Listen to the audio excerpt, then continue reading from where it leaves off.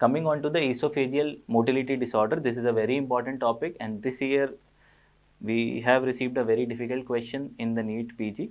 So this is very important topic for Neet PG. Now, what is the most common type of esophageal motility disorder? Most common type. Okay.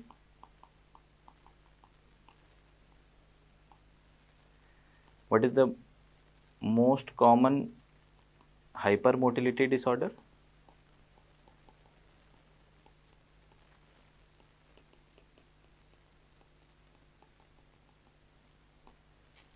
What is the most painful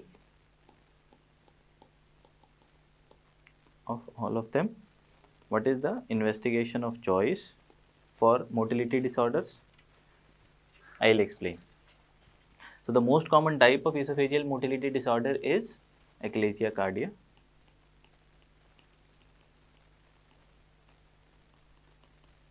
Okay, question important. But in Achalasia cardia, there is hypomotility of esophagus. So what is the most common hypermotility disorder? It is nutcracker's esophagus.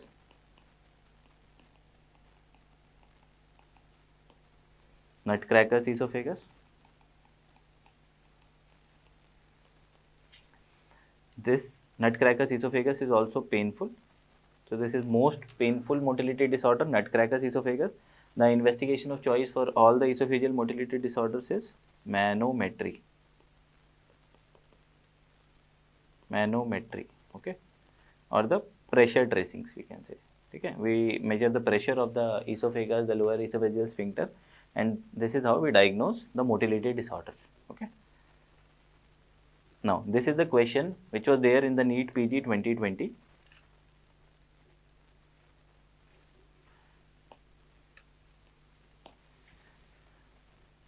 On esophageal manometry, there was abnormal spastic contraction in esophagus. Okay, abnormal spastic contraction in esophagus, which was more than 450 millimeter mercury centimeter in the body. Okay, which is suggestive of what among the all. So this is actually a super speciality question. The answer to this question is type 3 achalasia, but it is based on this classification, the Chicago classification of esophageal motility. Okay, so generally the Neet PG and AIMS people, they repeat their topics, so I think that there will be a question on this topic again. So again we'll have to see these types of achalasia is on the basis of which classification? Chicago classification. Okay.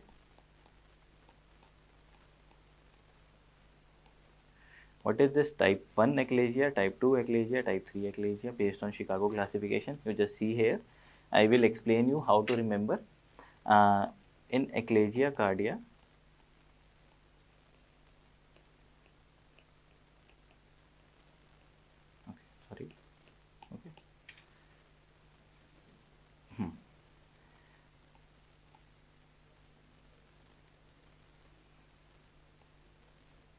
there is increased pressure in LES. Okay, and there is failure of relaxation of LES.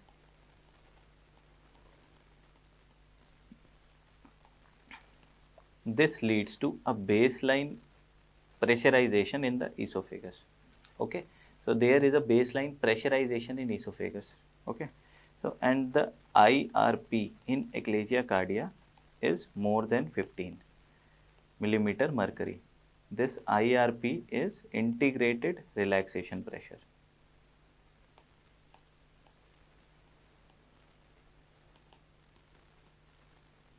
Okay, so this IRP is more than 15 millimeter in all three types of achalasia. I will suggest you to remember this thing. The type 1 achalasia is classic achalasia. Type 2 achalasia is achalasia with esophageal compression, and type 3 achalasia is spastic achalasia.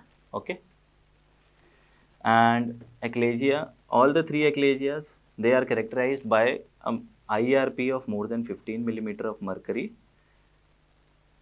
Generally, what we read about achalasia belongs only to the classical type of achalasia.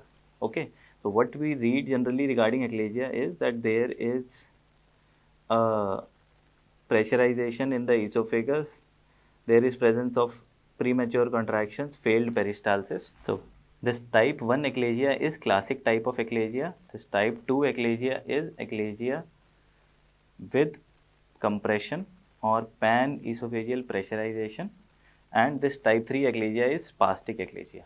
Okay, so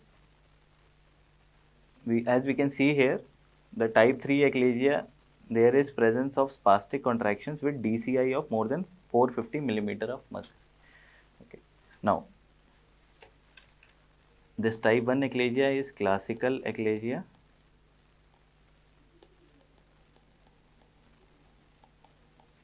This type 2 achalasia is achalasia with pan esophageal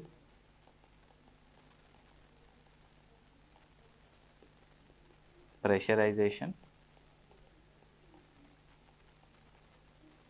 This means that there is a lot of pressure inside the esophagus throughout the length of esophagus. Okay, and in this type 3 achalasia is spastic achalasia.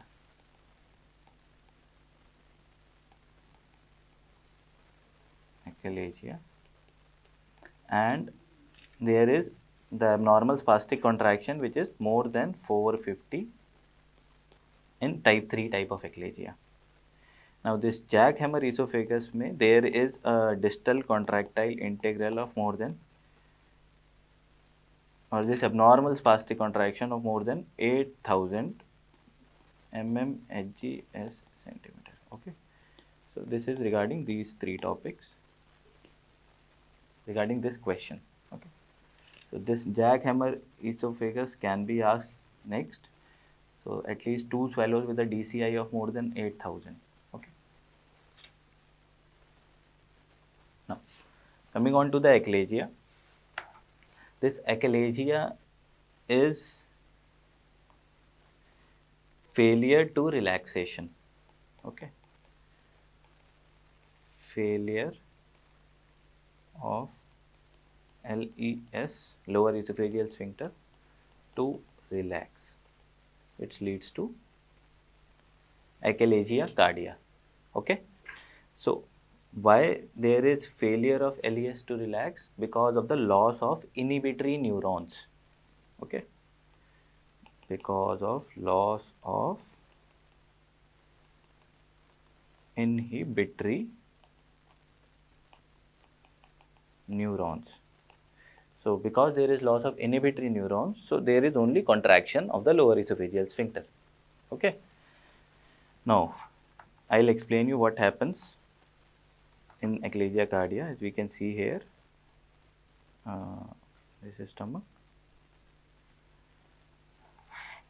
this is lower esophageal sphincter which is in contractic phase. Okay,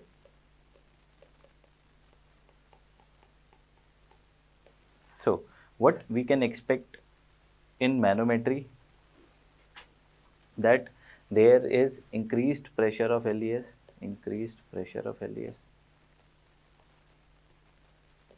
there is absence of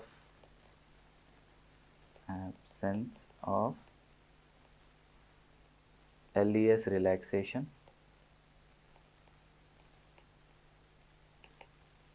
and whenever there is contraction, so in esophagus there is increased pressure, but gradually esophagus will lose its peristalsis. Okay, so there is absence of peristalsis or aperistalsis in esophagus. In esophagus, there will be aperistalsis or absence of peristalsis, increased intraesophageal pressure,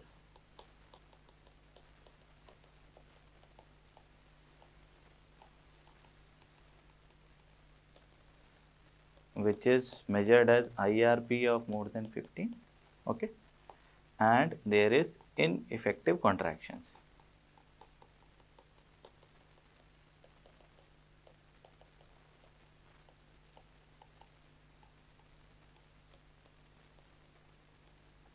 Okay, so these findings we will expect on manometry. Now, how the patient will experience the symptoms in eclasia cardia?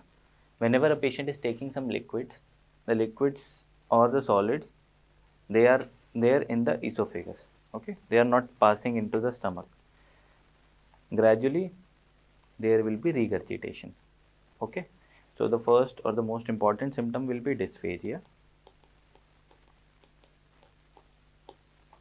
This dysphagia is the most important symptom and the most common symptom, and this dysphagia is more common to liquids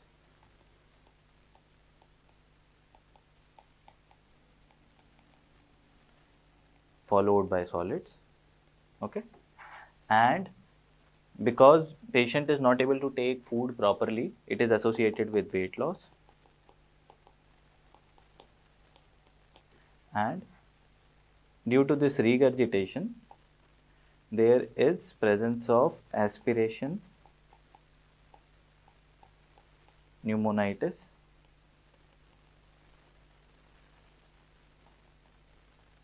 or lung abscess, which is the most important complication.